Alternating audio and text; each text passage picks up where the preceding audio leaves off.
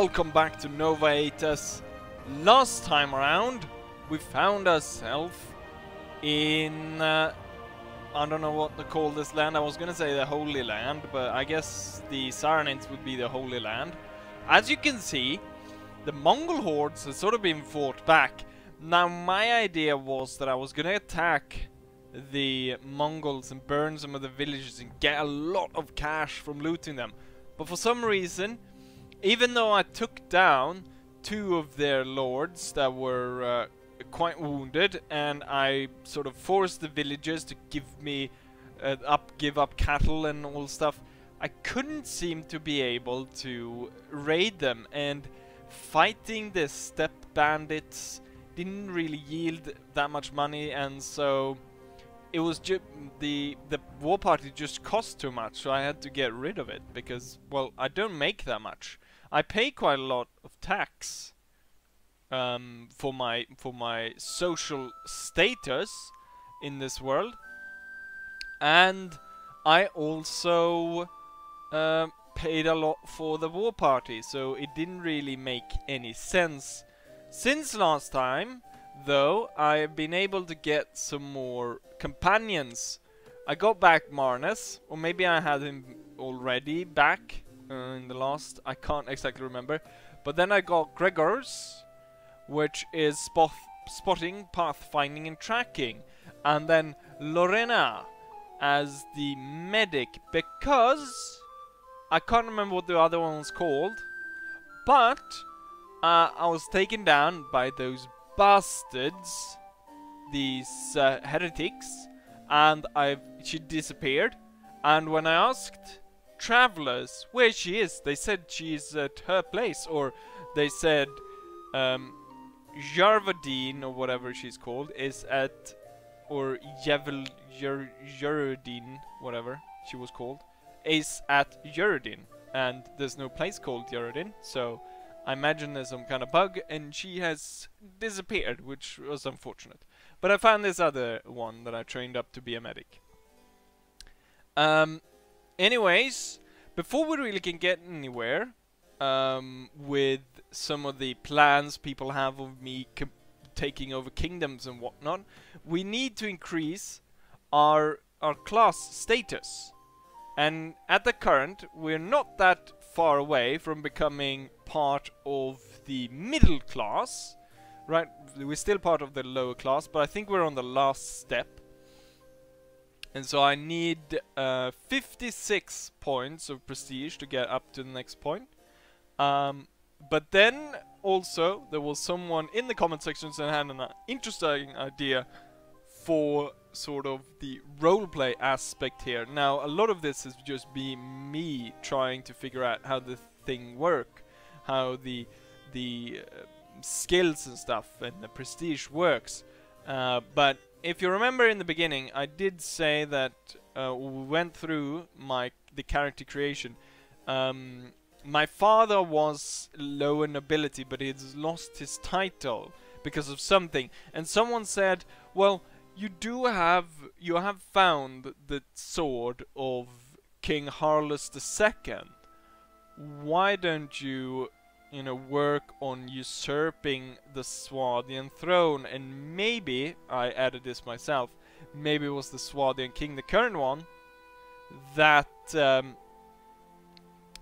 took away the title from my father. So there's a revenge kind of thing, and it also works in with my character being quite ambitious. We've worked our way up quite a bit. Wait, what's that? Currently, I am a craftsman, but I've worked my way quite a bit up. I also saw another thing over there. Temple of Minavera is broken. You can repair that if you gather enough resources, and you get 300 prestige, which would push me up quite high. So hopefully we can do that at some point, but I'm gonna need a lot of material. Some of it though, because last time I wasn't able to go to the quarry. You know what? Let's start moving. Because I took, if we're gonna usurp the Swanian kingdom, I need to be friends with everyone basically but the king. So I need to start, doing quests for other lords, and so we got the Viscount of Suno, and I've taken a quest to clear out this castle here of these bastards. Plus I hate these people. So what's this? Guild Hall upgraded. Fellow guild member, we happily inform you that the Guild Hall of Praven has been upgraded to the 2nd level. 200 prestige points are awarded to you. How nice. Yes, I am now middle class citizen. Nice, very nice. Also, part of the Merchants Guild and so on, I started an apprenticeship in Suno to become a blacksmith, because, well, the bakery is not making me a lot of money. But if I can, you know, I don't know how I think the blacksmith work differently because it said crafting. So I imagine you possibly, you know, make stuff yourself. I have to go get materials and then hammer it into armor and stuff, and I think I can make a lot of money from that, and a lot of, you know, we'd start to turn around money, prestige. We're getting up as we're, you know, rising within the Svadian kingdom, and yeah, all the good stuff. Now these bastards are coming after me. 22. I don't like fighting these. Plus they're kind of quick, which is, though, it's very good though that I've got the Gregors now, that we've got some pathfinding, so we can quickly move away from these bastards. But this is very nice. This means I've come to become a citizen. So belong to the middle class, you're part of the citizens. You do not hold any titles, but you have finally earned your citizenship. You have more rights and some political power in town. Nice. And so at this point I need to get up to 900 to get to the next, and I think there's only 2 of the middle class, and then we actually get into the gentry, which we need to get into, and then maybe King Harlus will extend to me actually becoming part of his kingdom, and maybe getting a castle or something, or getting some sort of holdings that I can hold. Now we're gonna try to get away from these 2 bastards, these 2 groups. But what I'm gonna take this down, but I'm also going to go check the quarry, because I've done some digging around, and I think, well, I'm probably gonna need to do that, because if I'm gonna repair this, I'm gonna need stone, so I probably need to cut some stone there. But also, there are precious metals of different kinds, which I probably need if I'm going to start crafting weapons and stuff. And also you could probably find gold there as well, and gold and silver, which could mean a lot of money. Anyways, let's go ahead and attack these extremists. And I bring with me my crew, Quintus, Marnus, Lorena, and Gregor. And yeah, let's go ahead and attack this place. Right now, Marnus is actually carrying the sword of King Harlus II. So he's the one that carries that around. So I gotta keep an eye on him so he doesn't run away, because that's part of my claim to the throne is partly because I hold the sword of the old king. Fight!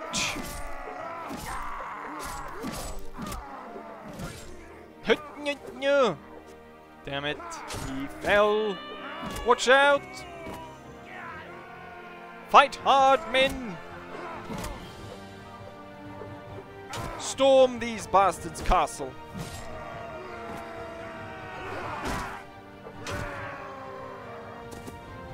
Let's see. Some enemies spawn outside. No, they're inside. They're up here. Follow Quintus. Quintus knows the way. Quintus is a Renaissance man.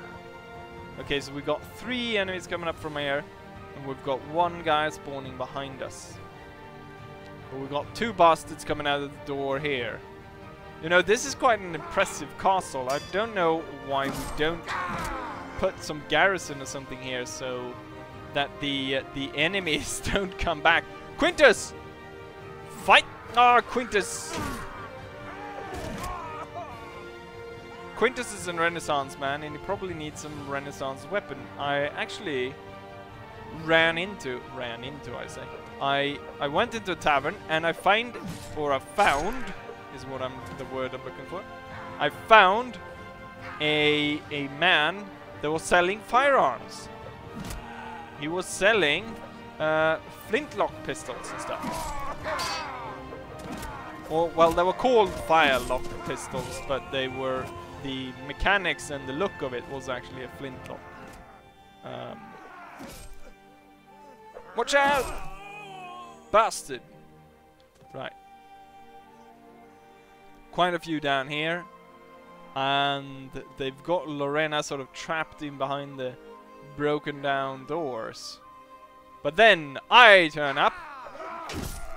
First I slay the heavily armored one. And then just cut my way straight through all of them. Jump cut! Oh.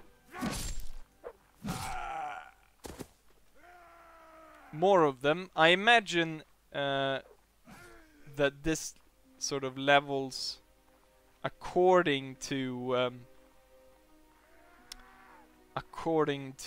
what your level is.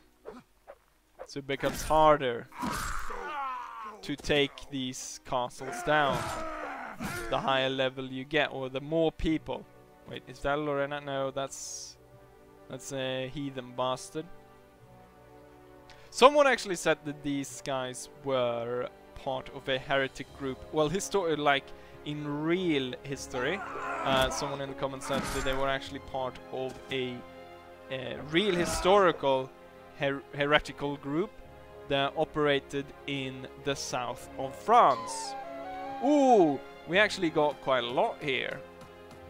Maybe I will get enough money from selling all of this so that I can well, we're probably gonna get an extra bit from the Lord as well, but now I probably could get enough money to start up my my business as a smith in Suno, because I believe I needed 8,000 and I didn't have that. So hopefully the Lord of Suno is here. Albert, there he is. Wait, good sir. I have cleared out the bandits in Suno. Everyone traveling to Suno should be fine. Look at that, the Millen Province. What I realized you could do is you could go there and you can make the business more effective by spending a bit of money. And so now I'm actually making a bit of money. It might also be the fact that I'm oh yes, I gained and undertrained, because sometimes I don't think we have seen any of these actually turn up when I record. For some reason they always turn up when I'm not recording. Well met, Citizen Henry. Splendid work, Henry. Your audacious attack is the talk of the realm. Not only of this town, but the entire realm is talking about you. No doubt they, or others like them, will soon be back. But for a short while, you have bought this land a small respite. We are most grateful for you. Thank you, my lord, or viscount. Well, he's probably lord as well. You could enlist in his army also, but that's not what we're gonna do. Let's see, some of these armors and weapons are probably quite good, so we could give them out to our companions, because I imagine you don't actually fetch. You know what, Quintus? I know you have this kind of Renaissance thing going on and it looks rather nice, but actually you have quite the points in this. I wonder, that looks kind of strange, but it gives him the encumbrance is actually higher with the hat. This weighs 3.3. This one, the feathered hat weighs 4.5. while this one weighs 4.3.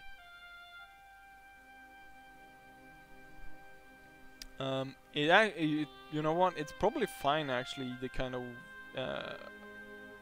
how you are right now, because you get quite a lot from the Renaissance costume. I like how it says Renaissance costume.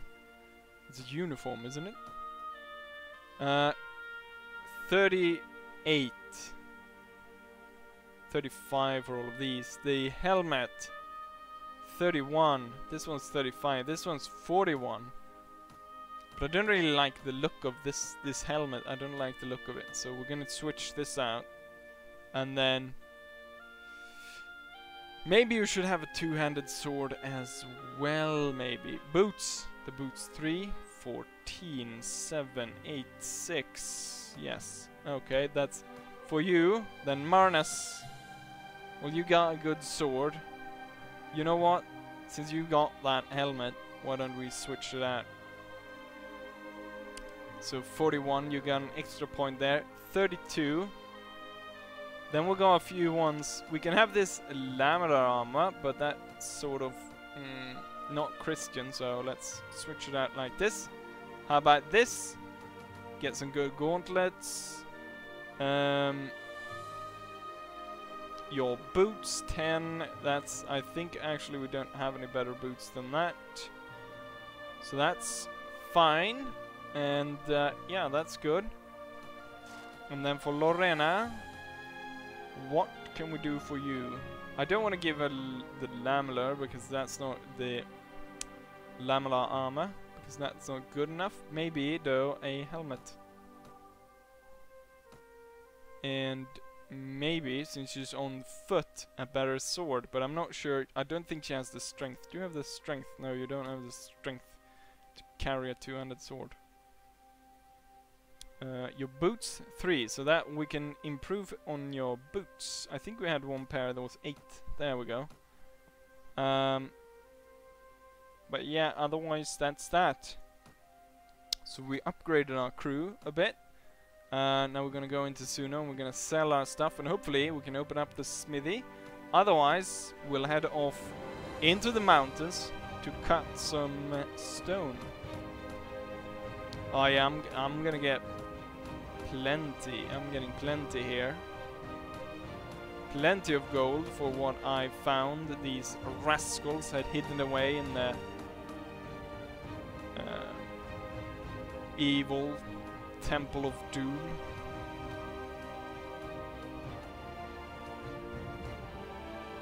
So I got plenty, which means we'll wait here, and then in the morning we'll go to down to the square, the church square. Take a walk around town. Let's go down to the church square, and then we'll ask the guildmaster if we cannot open our smithy, and we'll see how the smithy works. Guildmaster, good day, Henry. What can I do for you? Well, I want to buy land for a productive business. Very good, sir. We in the guild know and trust you, and I think I can find someone to sell you the land you need. A couple of things to keep in mind. Skilled laborers are always at a premium. Yada yada yada. Raw material and so on. A blacksmith to make tools. Very good. The land and the material on which you may build a blacksmith will cost you 8,000 florins. Right now the blacksmith will produce tools worth 818 florins each week, while the iron needed to manufacture that batch will be 602. The labor and upkeep will be 120.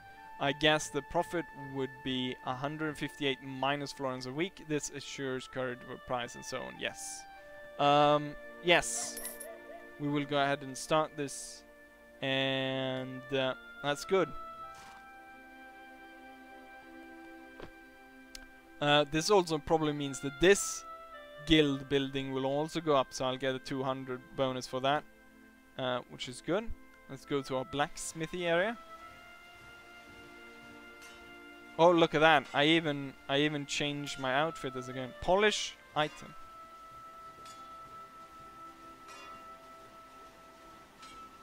Ooh, Oh, this is fancy doing. Forge on ironwork. Okay, but heat iron rod. Blow on fire. Damn, this is workshop inventory. Okay, can I access it? What's this? Use. Oh, look at this. Okay. If I want to make tools, woodcutters, axe, mine picks, farming tools, trade goods, intermediates. Okay, so the different types of stuff I need, and then swords, axes, swords, and what I need for them. Okay, estimated profits and stuff. Swords, pole arms, maces, armor. Craftsman skill, I need 10 for this one. So what kind of armor? Okay, I probably should go on the other way around. Let's see. Okay, ooh.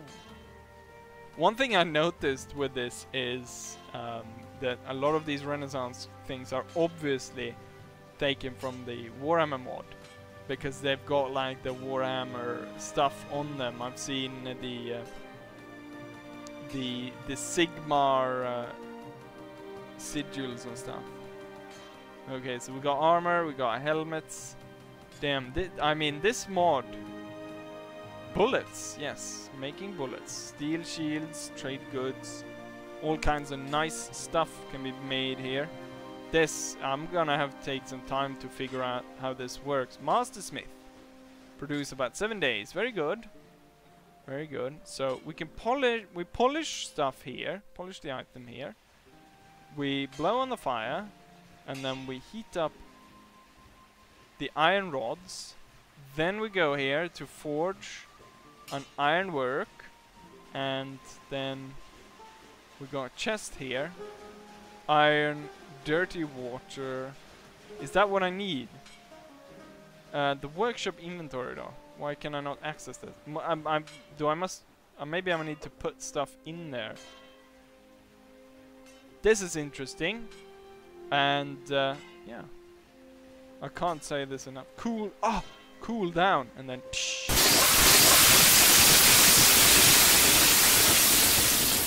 okay, that was rather loud, but I mean, the amount of work has been put into this mod makes it just fantastic. Oh, take rough iron rod. Okay. And then do I blow on the fire first? Blow on the fire.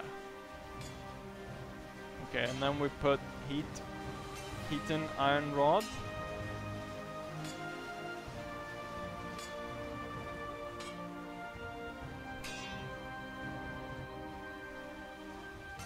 Okay, and then forge ironwork, and then quench it, and then so on. And then what's this? Could I actually flatten iron rod? Okay, hopefully there's a tutorial how to do this.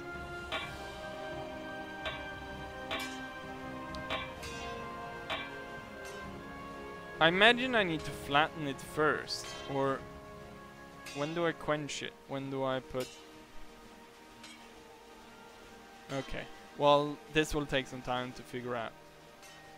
Maybe in the next episode, or maybe later in this one I'll do that. But right now, we need to head off up into the mountains and gather some stuff.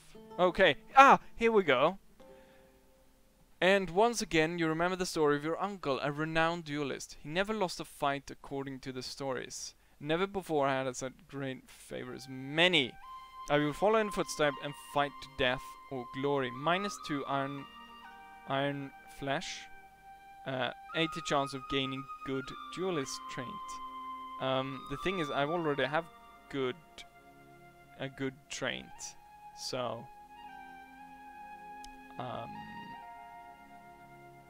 let's go for 4 then. Okay, so bad duelist. The sane man would bet on this man. This man can lose a duel against a bad duelist. Shameful display. A shameful display. Minus per week. Okay, but the thing is, I've got a it actually changed out my good. I thought maybe they would cancel each other out because I was good duelist. That gave me 10 points, but now I'm bad duelist. Okay. Well, that's a shame, but hopefully it comes around again and I can turn that around. Okay, here comes the bastards. 5.3, 5.8, so I outrun them. This is the closest stone quarry, and I actually had to ask the Lord of Jellybeg Castle, Jellybeg Castle, to set me up so I could go into the stone quarry. Right, here we are at the stone quarry. First of all, I need to equip a pickaxe. Now, you may wonder, why did he bring so many? Well, they break down in the mine. I haven't really figured out the smelting part of this. I think you can smelt coins is the thing you can do here, but I don't know really. So we're just gonna go down in the mine and cut some stuff up. Now be careful because there are some cave-ins at times that will crush you. So we got stone right here. But what we want to do is we want to go and take a look for the more precious metals, which can be found. Let's see. Okay, not here. It's through here. So the second door to the right, you go down through, and then as we get in here, that was a cave-in. You maybe heard a guy scream. So here we go. This might be silver or iron. It's iron ore. So we got some iron. Let's see. There was nothing interesting in here. We're gonna get some stone as well because I'm gonna need some stone if I'm to repair that that great temple. But I'm gonna need marble as well, and I don't know where I'm gonna get marble from, but we'll figure out that at some point. So here's 3 rocks even with interesting material. So there we got silver, and here we got more silver. Let's see what we get out of this one. Iron. Ooh, gold. Oh! You know what? This I did not know. Cut gold through the wall. Ah, sneaky, sneaky, sneaky. You gotta have your eyes open then when you walk around here. I think I walked past that, I don't know how many times, and I just missed there was gold in the wall. Let's go through some more places here. Maybe there's more gold that I've missed. Could be stuck in the wall. Okay, now I think we're going back. Yes, we are. We don't want to go back there just yet. I want to check out... Oh, we got one in the ceiling. This feels like it's going to be a cave-in if I break this down. So I might just crush myself. We got stone and 3 prestige points. I didn't need that many prestige points, did I, to get to the next level? So maybe I can stay in the mine and get up to the next sort of level of citizenship. I don't know what the next level is. Okay. So we got some stone, got some gold. Let's head back to the beginning and go through the other areas to check if there's gold in the walls. Did I go through here? Yeah, there was nothing down here. Then in here, we've actually got some material down on the floor right here. Let's see what this is. Iron ore. Iron is just as good because we're gonna need that if we're to make weapons and stuff. But we're gonna have to make them into iron bars. I thought I could cut the wagon open. And then we're gonna need some stone because I think I need 20 stone to be able to build up the what's it called? The temple. Hopefully that actually works. Like you can build it up and it's not like we crash everything. But even if, I mean, it's not a complete waste of time, is it? Because if someone says, well, don't do that because that will crash the game. I still have a load of I've gathered a load of resources that I can sell for good cash.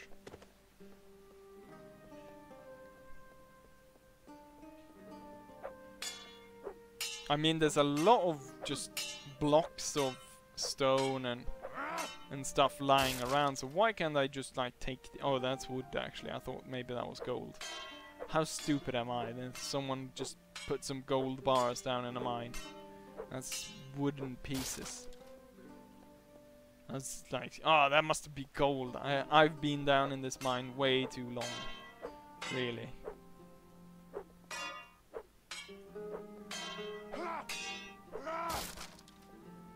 And yeah, just keep an eye on the walls for gold. But I think I've gone through everything, so it's just about cutting up these stones. So, looking at the time here, I only think I have enough time to explain the smelting. We'll go over the crafting of weaponry next time, and then we'll have time to perfect how all this works, and so I have greater knowledge over it. But anyways, we have been down in the mine. We've gathered some materials, some iron, some silver, some gold, and so on. Now we're gonna go ahead and smelt it, and as the arrows indicate, we're gonna do it up here in this smelting tower. So we got these big yellow arrows to guide our way. And we're gonna go up here and we're gonna fill this mine cart. So we got this cart right here, and we click F to access it. And here you can see how much we need for each of these. So what we're going to do is we're gonna fill up iron, I think. So we're gonna go ahead and fill up, and you see the more I put in here, the more ingots we get. And then click ready. We're gonna do 4, and then now you see it says empty the minecart. So keep looking at it, and then you hold down F, and the cart is now pushed, and we push the content in there. So, smelting ore to produce the base metal is an extensive process that requires skill. Leaving the stuff too long in the furnace will make it hard and brittle. Leaving it too short will result into weak. So what we want to do now is we're gonna press finish when that is in between these two. So I might fail this, but I think yeah, I failed. Damn. God's sake. Right, we're gonna have to redo this then. And I just wasted a load of material. I probably shouldn't have filled that much material into the cart. But okay, let's do this again. How about silver this time? So we've got enough for 1 silver ore. Ready? And then press. Put the cart in. And now we're back here. I wish this area was a little bit bigger. There we go. I made it, and I made 1 silver ingot. Right, so you get an idea of how the mining business works. Now I'm gonna do a bit more of this, and then next episode will hopefully start off with me creating some stuff out of this, that I can make stuff that I can wear myself, but also stuff that I can sell, so I can make quite the good money from that. And then hopefully we'll keep that business blooming, and I'll have a steady stream of income from that. And hopefully also I will be able to create tools that I will be needing to upgrade or fix up the temple, which we never actually took a look at. The ruins, we probably should take a look at that. But spruce that up and get those 300 points for that, which is good. And yeah, hopefully you guys enjoy this, and hopefully I'll see you guys for the next one. Bye!